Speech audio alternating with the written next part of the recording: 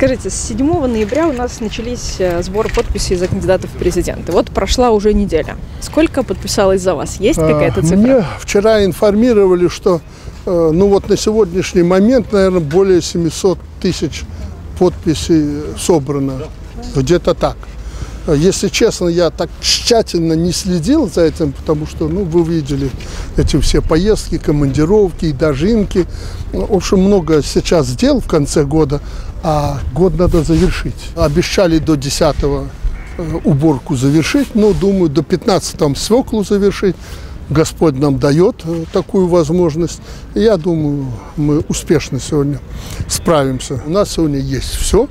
И даже больше того, чем мы ожидали. Празднуют аграрии праздник святой свой. Поэтому спасибо им огромное.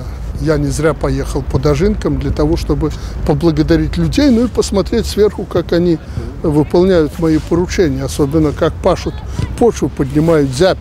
Это основная работа, которая у нас осталась. И вот в связи с этим, с этой загруженностью, да и другие вопросы, не всегда получалось посмотреть и за выборами, честное слово. Вчера уже мне доложили, что где-то около 700 тысяч подписей, но я ориентирую их на то, что, может быть, уже и хватит.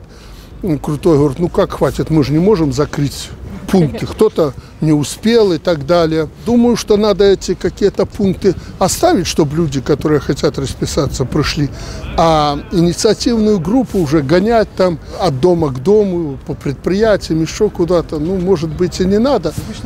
Но мы не нагнетаем тут обстановку. В пятницу я запланировал по графику, если ничего не случится, переговорить с руководством инициативной группы, поблагодарить их на первом этапе и поговорить с ними, как мы дальше будем двигаться. Главное, чтобы альтернативщики также собирали свои подписи. Но, как мне докладывают, люди не очень идут на то, чтобы расписываться, ставить подпись за другого кандидата. Меня это радует и очень серьезно напрягает. Тур это когда-то Игорь откомментировал, говорит, что для меня самое главное – это доверие людей, самое страшное. Потому что я даже молчу, ничего не говорю, вы на меня вешаете какие-то мои обещания, и я их потом должен выполнять. Это самая ответственная работа для президента. И люди так после 2020 года, не только Игорь там или Женя Пустовой посмотрели, думают, нет, страну можем потерять, давайте будем ценить то, что есть. И вот, исходя из этого, люди идут, но не очень на подписи за других. Поэтому я хочу попросить людей, ничего страшного нет, если они там отдали, Игорь, допустим, или Пустовой расписался с озаронком за Лукашенко. Куда им деваться? Они уже и проголосуют, понятно, за Лукашенко. Но им же никто не мешает поддержать. Там у нас коммунист есть. Либерал, труда справедливости. Аня Конопадская всегда у нас в альтернативе не дает нам уснуть. Почему? Пусть они участвуют. Я был сторонником, чтобы все партии, крупные общественные организации выдвигали своих кандидатов. Выдвинули. Оля Чемоданова у нас была. И Бобрику. Нормальные люди. Конечно, они сторонники президента. И они шли, как я сказал, зная почему. Мы знаем, что президент выиграет. Мы будем их... Но мы не дадим его там обидеть. Как будто меня кто-то мог обидеть. А потом посмотрели, внутри организации не очень это понимают, они лучше, говорят, мы снимемся. Как меня проинформировали. Я только вчера узнал, что они снялись с этой дистанции. Будем вместе бороться за тот курс, который мы давно определили. Нет никакого страха в том, что будут участвовать все, кто захочет. Мы там договоримся. Мы страну больше не дадим возможность ни наклонить, ни на колени, не дай бог, поставить, ни разрушить. Это исключено. Как бы кому-то это не хотелось. Думаю, и вам это надо. Абсолютно. Особенно у кого детишки растут и так далее. Главное – дети. И вот мы должны этот покой сохранить. Спасибо большое. Мы на это очень рассчитываем. Страна для людей. Александр Григорьевич, все-таки электоральная кампания. Вы уже упомянули, 2 претендента вы были. Это представитель Беларуси, женщина. Я понимаю, и все понимают, это аргумент есть, потому что офицерское сообщество за главнокомандующего. И женщины тоже. Вы же женский президент, и лучше всех справитесь, особенно в этот турбулентный период. Смотрите, мировая тенденция. американцы, Камалу Харрис. Ей сказали, даже американцы, такие либеральные, демократичные. Нет, а белорусы тоже хотят видеть мужчину у руля. Или все-таки это ваша харизма и прекрасная часть нашего населения за вас? Я же вам говорил, президентом не становится. Президентом рождаются. Я не про себя, причем, слушайте, я когда это говорю, просто вам говорю, как должно быть. У человека от природы должны быть фундаментальные качества, которые ему пригодятся как президенту. Понимаете, и их много. Может быть одно, два, а может быть и все. Поэтому это очень важно. Это первое. Что-то у Трампа есть. Не все, но есть. Ну, мы его не можем осуждать или судить. Если бы у нас кандидат грубо охарактеризовал женщину, типа, это дура. Слушайте, у нас бы он потерял половину своего электората. Ну, для американского общества это, наверное, нормально. Поэтому они провели свои выборы, все там нормально.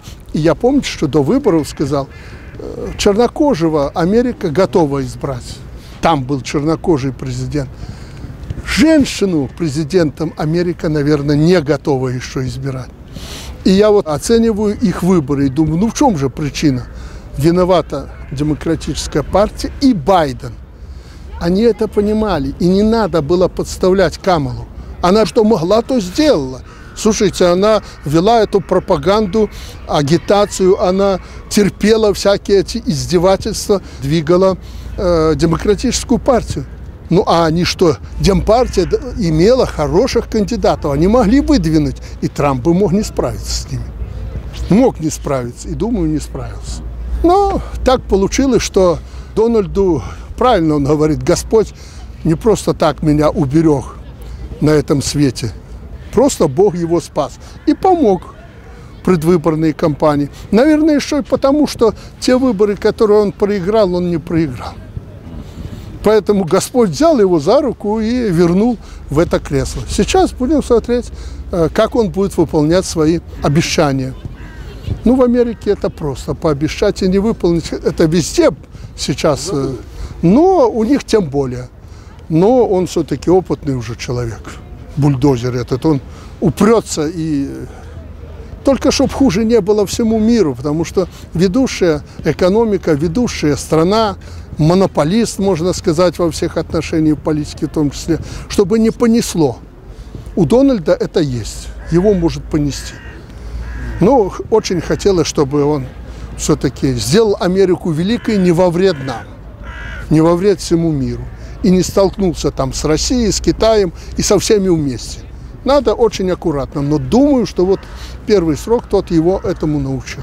Александр, если позволите, про Трампа, которого хоть бы не понесло, хотя, ну, может такое быть. Как-то перепугались европейские политики после его избрания и стали громче говорить о том, что Европа должна быть независимой, чтобы не... Я тебя перебью. Так. Один европеец, это мне, если бы не рассказал Женков, я бы не знал, отказался фотографироваться, семейное фото да. Там в Баку, потому что там есть Лукашенко. Никто это даже не заметил, слушай. Я там стоял спокойно, подошел пакистанский премьер, там многие подошли, спасибо, поздоровались, с уважением, я тоже к ним, ну, как семья. Никто не заметил, что его нет. Видит он, что его не заметили, что он не пошел туда, и он начал пиариться, что я не пошел нафотографироваться. Ну и не ходи, Господи, кто тебя там ждал? Вот это европейцы. И там же Туск переобулся, да, он пора переобуваться. Вот Трамп это не забудет. Хотя я не сторонник того, чтобы он счеты с кем-то сводил. Не надо быть злопамятным. Все, надо отбросить, зачеркнуть это. Я думаю, ему подскажут там, и он сам не глупый человек. Не будет он по мелочам там с кем-то счеты сводить или в тюрьму сажать, или давить, травить у него. И полномочий-то таких нет. Может и сам еще слететь с должности. Там вопрос не закрыт еще. Совершенно верно. И не только это. Поэтому не будет он счеты. А они задрожали уже. Понимаешь, переобуваться начали. Ну, вы сказали.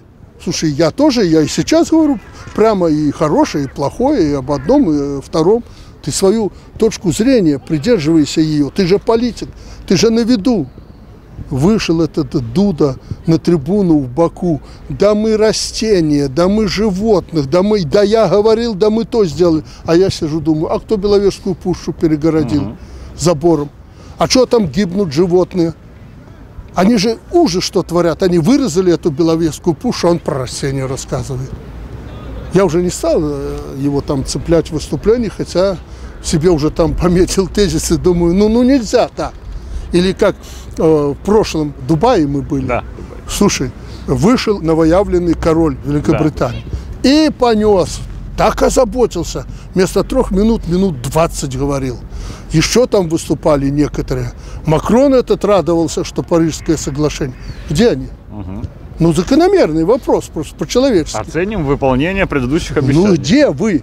Американцы зашли, вышли, как проходной двор. И все делаем вид, что все хорошо. А ООНовцы, боже мой, для чего? Ну, для галочки провели это мероприятие. Ах, мы собрались, 200 государств, представителей собрались. И что? Бог их накажет. Мы должны беречь свою природу. Вот побывали в этом парке. Мэру Минска говорю, диктатура, не диктатура, 7 ноября надо привести в порядок. Этот стадион, парк привести в порядок, чтобы люди отдыхали. 68 гектаров. Вы представляете, в центре Минска. Кладезь для здоровья, для детей и прочее. Сделали картинку. Парк Победы. Вообще все парки восстановили. Вот наш стиль и наша жизнь. И от нее нельзя отходить. И молодежь надо, вот они стояли, туда отрадоваться. Молодцы. Ну и ты, думаю, не дашь спокойно никому дышать. Потому что тем детишки подрастают. Буду стараться, но у меня... От журналистов много зависит. Сейчас роль. Вы на войне сейчас. Но, тем не менее, вот про европейцев и Трампа. Мысль ведь от Европы интересная, быть независимыми от США. Как вам кажется, может ли быть такое на самом деле? Может. И может ли так случиться, что Европа придет к выводу, что с Россией лучше не ругаться, а дружить и создавать экономическое пространство? Когда там Трамп и появится, может быть. А так там некому. Вы же посмотрите. Не хочу характеризовать их, это нехорошо. Ну, правда, сегодня американцы начали уже Шольца о него ноги вытирать. Что это там политический легковес такие, и труп политический и прочее. Спаси Бог, я не хочу так говорить. Это сын своего народа. Что немцы заслужили, кого избрали, теперь пусть и работают с ним. Но нет вот людей. Все пиарятся, а принять решение и действовать нет. Но они придут к этому. Появятся де Голли, появятся. И Коль, Ширак был мужик настоящий. Сейчас таких нет. Все дрожат. А чего дрожать? Дешевые ресурсы в России, технологии в Германии. А сейчас автопром, все это, и авиа уже все разваливается. Вот до чего довели Европу, вместо того, чтобы быть вместе. Поэтому нужно принимать решение, двигаться в этом направлении. Европа для этого созрела. Европе нужны настоящие лидеры, которые будут принимать решения и действовать. И Россия готова к этому. Зачем нам ссориться белорусам, россиянам с ним? Мы могли бы перевернули страницу Второй мировой войны, Великой Отечественной войны. Сколько людей, миллионы погибло. Ну, надо было двигаться вперед. Нет, побежали за американцами. А те думают отсидяться там. Да уже не отсидятся. Поэтому сложная тут картина такая, палитра серьезная. Но все движется к этому. Просто надо немножко терпения. Надо время. Спасибо, Александр. Спасибо большое.